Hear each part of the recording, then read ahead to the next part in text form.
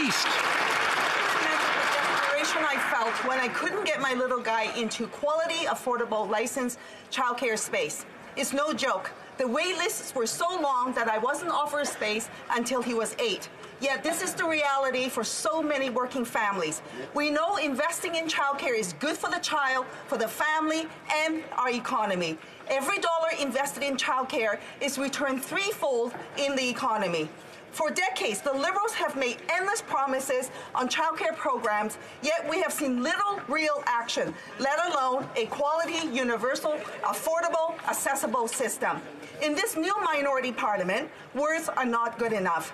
Budget 2020 needs to have significant increase in investments to at least $1 billion annually so that families with children under 5 and elementary school age children who need before and after school care can access them. Federal investments can build on what the BC government has done based on their $10 a day model, saving families upwards of $1,000 a month. No more pretty words. It's time for action.